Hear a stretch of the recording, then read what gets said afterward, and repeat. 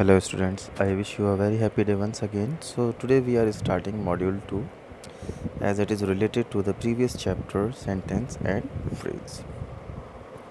So as earlier I told you about the definition of the sentence, today we are going to discuss about the types of sentences. The first slide is showing you the types of sentences. Here definition comes once again. A sentence is a group of words that express a complete thought. Example is given here. Tom is going to play. That's an example.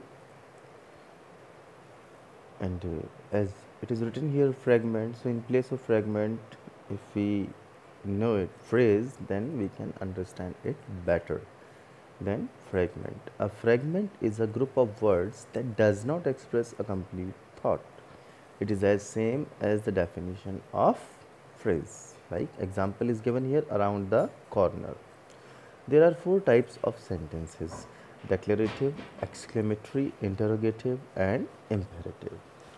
So here we start with declarative sentence. A declarative sentence is a sentence that makes a statement, and a statement can be negative and positive both. As example is given here, Jen is a student. So this is a positive statement. We can change it into negative also by applying no or not. Jen is not a student. So declarative sentences are divided into 2, positive and negative. That is called affirmative and negative. Now we come on to the exclamatory part. Exclamation is what?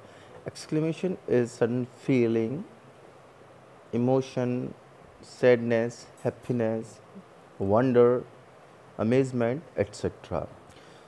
The definition that is written here: an exclamatory sentence is a sentence that is said with a strong feeling or emotions.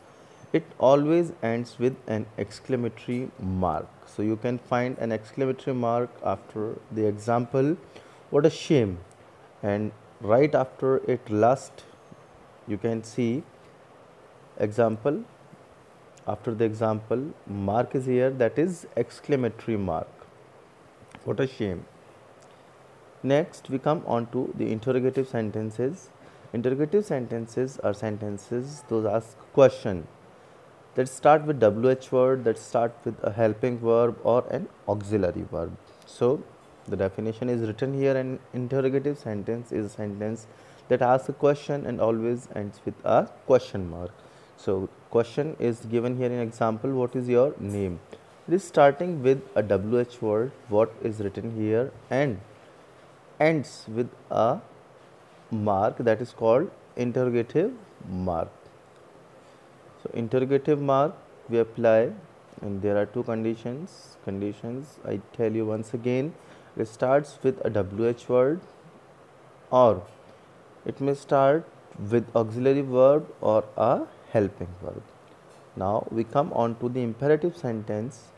An imperative sentence is a sentence that is a command, and it starts with V1, first form of the verb, and if it is negative, if it gives a negative sense, then it starts with don't, like go to your room. It's a positive statement. If we change it into negative statement, it becomes don't go to your room.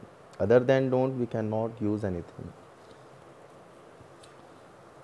So here we have learnt about declarative, exclamatory, interrogative and imperative sentences.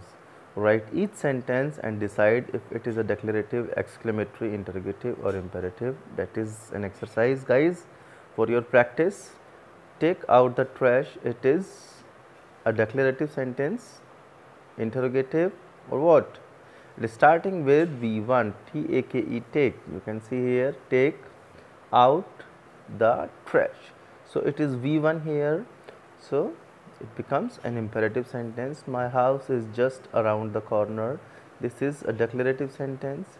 Can you come over after school today? It's asking question starting with can. So this is an interrogative sentence. I saw a shooting star. It is ending with an exclamatory mark, you can see here. So this is an exclamatory sentence. And guys, this is a review for you. Name the 4 types of sentences. These questions. What is the difference between a sentence and a fragment? Answer is written in front of the questions. So guys, I hope that you have planned it very well, and I have attached an exercise with it which you have to do. Thank you, student. Thank you very much.